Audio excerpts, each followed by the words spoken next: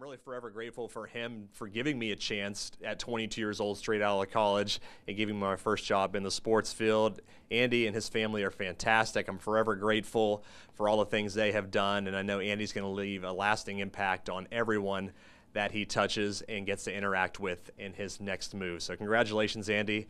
I know TV44, WOSN, and everyone there is certainly going to miss you.